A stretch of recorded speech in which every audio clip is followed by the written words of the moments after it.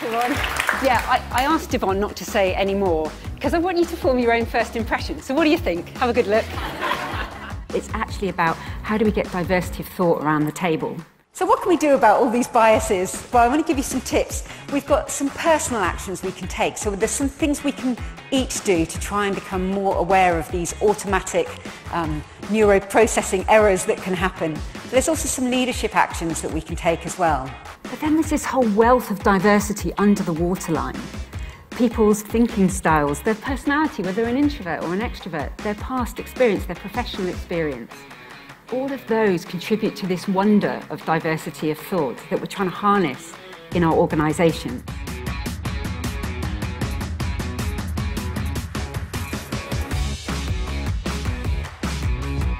So let me give you a practical example of unconscious bias. This is a picture of my twin sister, Deborah Searle. I don't know why I just labelled that, because she's obviously not the other woman sitting. We want to be fair because we want to be treated fairly. And yet I've discovered that sometimes I do exclude people. And I don't usually mean to do it, but I found ways of catching myself. And I'd love to share some of those ways with you.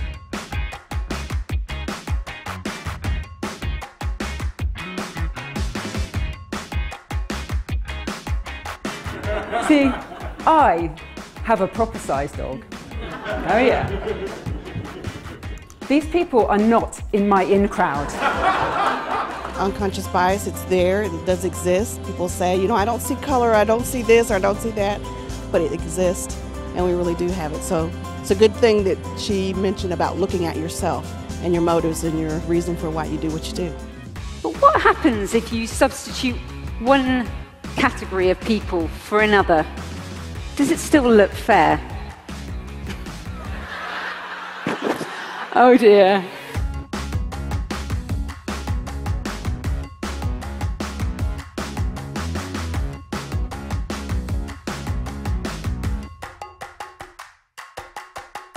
One, two, three, go!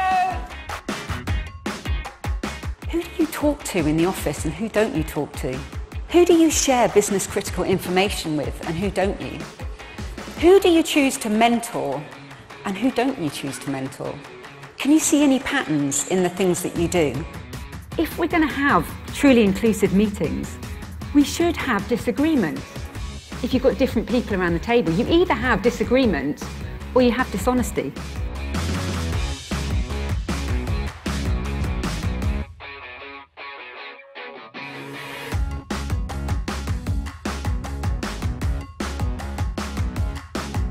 So our unconscious attitudes may be utterly incompatible with our stated conscious values.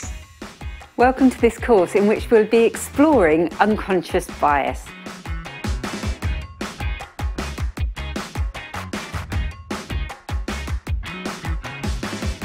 We're all in this together. This isn't some sort of HR initiative. The idea of inclusion begins in each one of us. It's worth investing your time in understanding diversity and inclusion and inclusive leadership, because this is about future-proofing your leadership skills to make sure they're still relevant, whatever the profile of people looks like that you end up leading. So I wish you a great tequila-filled party tonight. Thank you.